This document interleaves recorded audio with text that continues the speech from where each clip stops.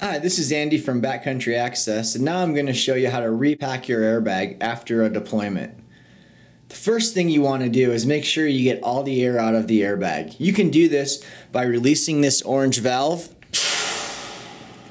You'll see the air comes right out. Next step is just to kind of bunch up the airbag. Get out as much extra air as you can before you start trying to fold it.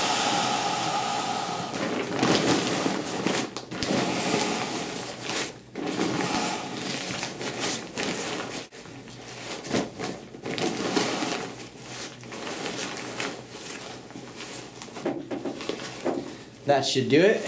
Now I'm going to lay the airbag out flat on the table here.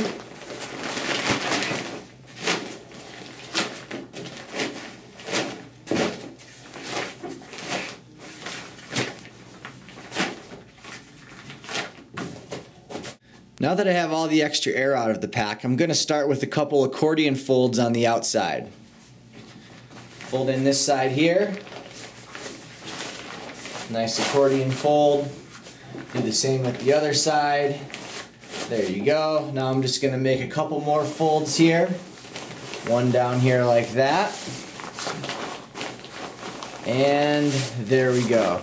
And you may notice as you're folding the airbag, you may need to release a little bit of additional air out just to make sure that thing packs nice and small. And you can just put your finger on that little button under the orange flap and that'll release the air. Once you have the airbag folded in the pack, it's really important to make sure you bring back the zipper to the right side of the pack. Once you get that zipper started, just zip it up. Here we have these light gray teeth. Once I zip past those, I'm going to secure this Velcro flap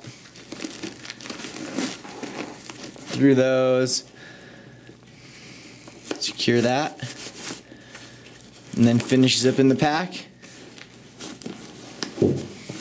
And there you go. It's all ready to use again.